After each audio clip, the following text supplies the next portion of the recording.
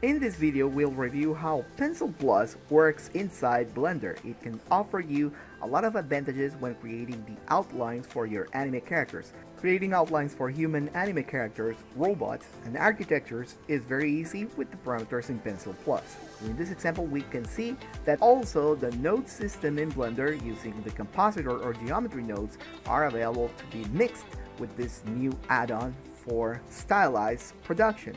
So as you can see here, we have some different wiggling lines, we have different outlines, colors, and many other aspects that we will show you in the next video.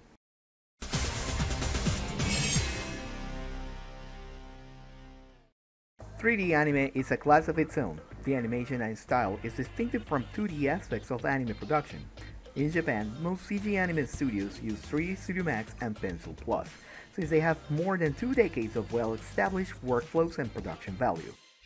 Until the pandemic in 2020 happened.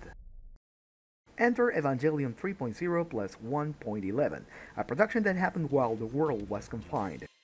It is during this period that Psoft, the company that created Pencil Plus, announces a Blender version of their acclaimed software. The news was later confirmed by one of the studios working for the movies using Blender. The other studios continue to use 3D Studio Max and Pencil Plus to give us stunning scenes like this. Pencil Plus is an add-on that specializes in the outlines for all the CG elements. The sole purpose of it is to generate outline passes that will be later composed with the render sequence. Since Blender offers a real-time viewport, Psoft developed the add-on to be used with Blender's node system. You can capture color attributes in geometry nodes and use them with Pencil Plus. As for which scenes were animated in Blender for the movie, we have the space battleship fight scene and some of the Mariah's action sequences fighting against the Evas. Don't quote me on that, I might have missed something from 2021 production notes on the movie. Pencil Plus offers a 14-day free trial so you can test your models, renders, and scenes in Blender. By the way, this video is not sponsored by Psoft. I wish, but I'm not a sponsor. But at last, Pencil Plus is here for Blender, so let's do a quick run and gun review about it. So you need to download Pencil Plus from their official sites, which also offers you some demo scenes that you can explore on your own. This is advantageous because you can understand the workflow.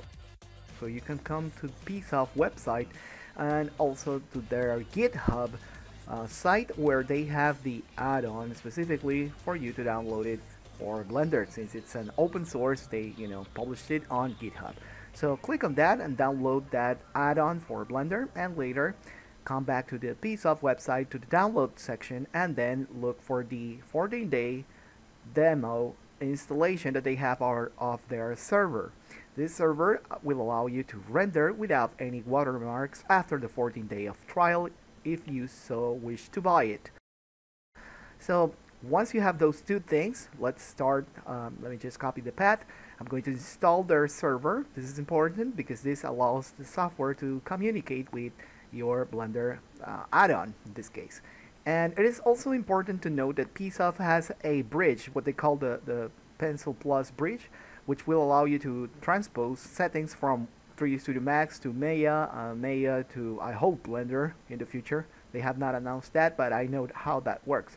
Anyways, this is how the server looks, and after the 14-day trial, this will be reset.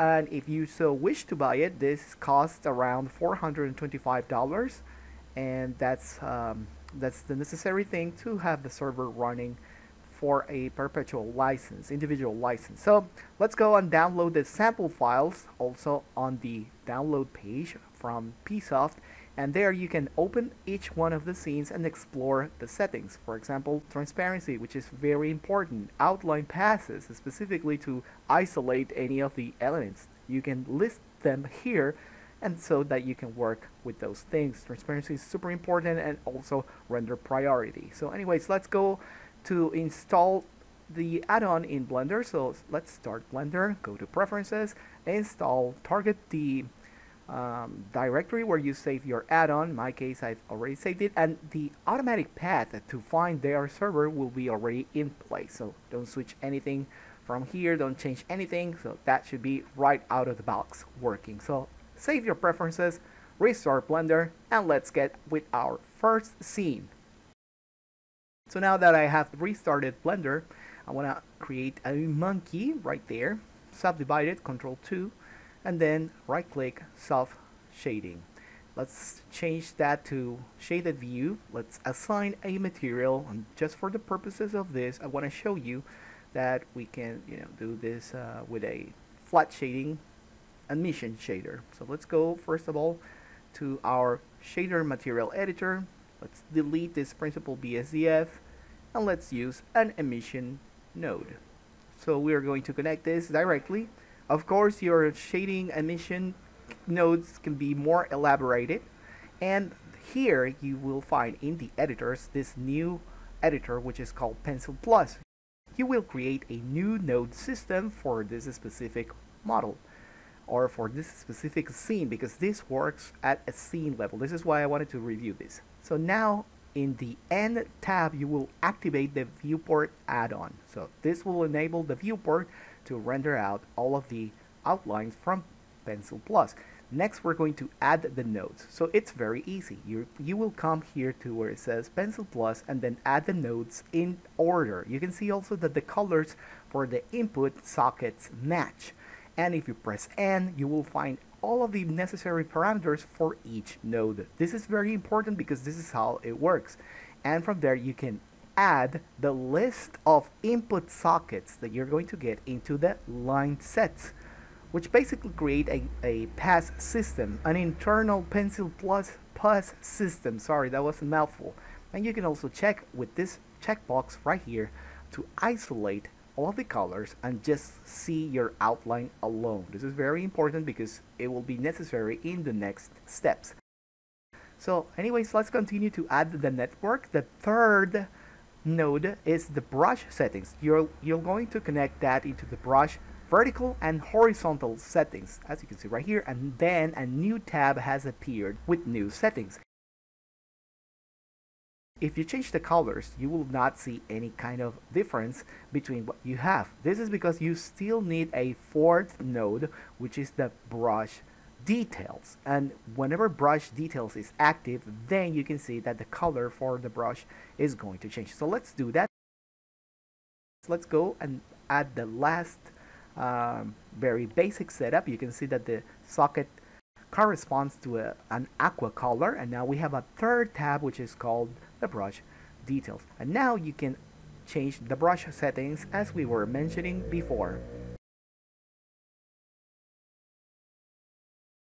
So that's it. This is the most basic node system that you can create.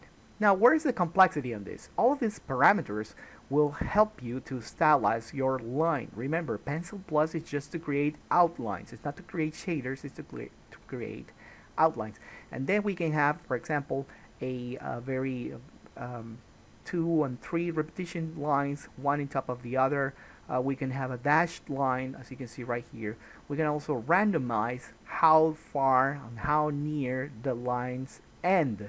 And you can also define those parameters around here. I'm not going to mess this up right now. I want you to walk this really quick with me, but bear with me. You have a distortion parameter where you can wave and sign and cycle and phase the amount of distortion that you will have on your stylized line. Now this is very important. I have covered this in the production notes for Attack on Titan Season 4.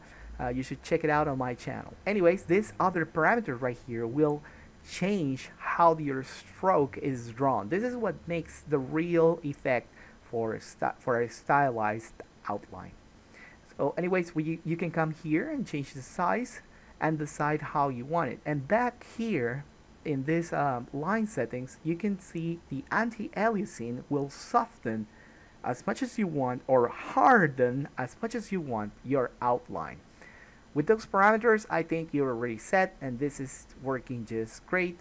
Of course, we can change the colors from the material directly, and as I mentioned before at the beginning of the video, if you're an expert in geometry nodes, you can capture color attributes. You can capture certain variables, certain parameters from geometry nodes, and then pass them on here on the system for Pencil Plus.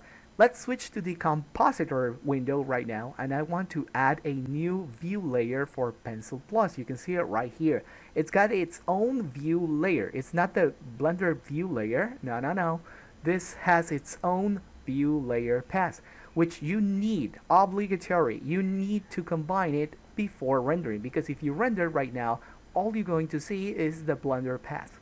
So let's use an alpha over node. Shift A, select alpha over, and now we need to connect the image socket into the first input connection of the alpha over, and Pencil Plus will be connected into the second one. Then you can connect this into the composite and viewer nodes respectively, so that we can see that in the camera viewport and also on the render viewport of the compositor results. And sure enough, if you press F12, you will now get your render properly represented here in Blender. So what else can we do here? So let's go back into this line set from Pencil Plus. This space right here has got the objects list. This is the most important part. And this, of course, has the line set. This is where you're going to define which elements are going to contain which kind of line. So you have one line, like we have one material representation for EVs or cycles materials. And let me show you something else. When you go to the edit mode, you can right click on it or press Ctrl E rather. Select all of these lines, for example these edges, and then if you press Ctrl E, you can come into mark as freestyle edges.